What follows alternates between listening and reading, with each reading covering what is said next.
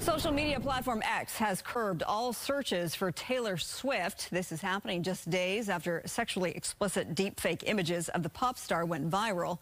One AI-generated image in particular garnering 47 million views before it was taken down. The situation is renewing calls for stricter legislation around artificial intelligence. Chris Mattman is an author and international expert in AI and machine learning, and Chris joins me now tonight. Thank you so much. I want to get your thoughts first on how you think X is handling the Taylor Swift incident. Marla, thanks for having me on. I think X is handling this as best as they can right now.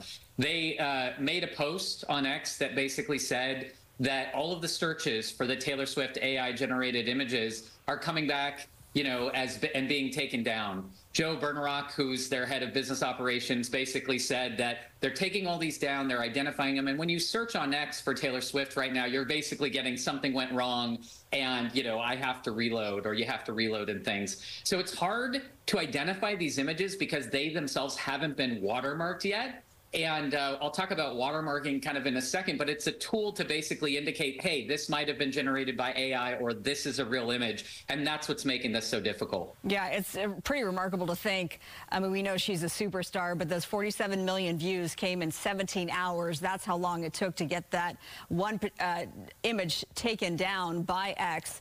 Okay, well, you just wrote an op-ed in the New York Times. We want to show it to our viewers. It is titled, if we could pull that up, I think we do have the image. There it is. AI is coming for the past too. You penned this op-ed.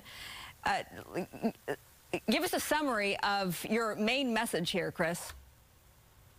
Yeah, Marla, the real issue is that there's so much focus on the now. And that makes total sense. We're in an election year. We've got amazing artists like Taylor Swift, who, the NFL is like banking on, and all of these things are happening. But there's a lot of things in the past that we're not focused on. So the point of this article with my colleague, Dr. Jacob Shapiro from Princeton, was basically to indicate, hey, so much of the past is basically becoming increasingly digital. You could imagine things like somebody using AI to fake a document that said the Armenian genocide never happened, right? Mm-hmm. And without the ability to kind of verify and have these sort of watermarks, we're going to have people basically not just focused on now or the future, but going back to the past and trying to rewrite it. So the point of the op-ed is basically making a call to action and saying, hey, AI researchers, hey, government, hey, funding sources, we need to be focused on watermarking the content from the past as well. Yeah, and the images that we were showing there, that's exactly what you talk about in your op-ed, moments in time that basically were propaganda that became truth. Perception is reality, right? So let's talk about the significance of watermarking. And is that a difficult process to do?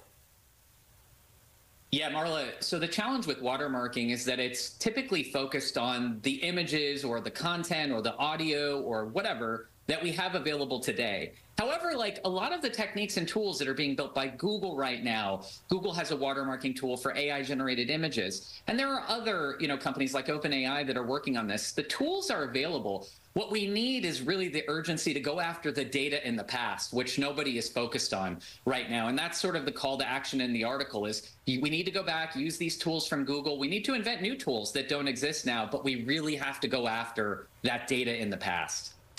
It's all sort of mind-boggling to think that this is where we are now. It is part of our reality, past and present, that is for sure. Well, we know you're on it. We appreciate your insight. AI expert Chris Mattman, thank you so much for being with me tonight.